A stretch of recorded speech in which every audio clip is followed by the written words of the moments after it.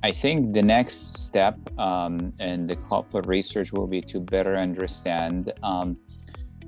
the genetics and the epigenetics of, what happens, with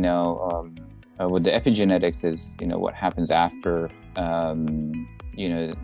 after birth, and why some club feet are more resistant to treatment than others, and also understanding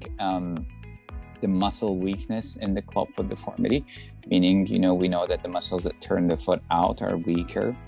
And is there anything that can be done with strengthening with some form of therapy that would be able to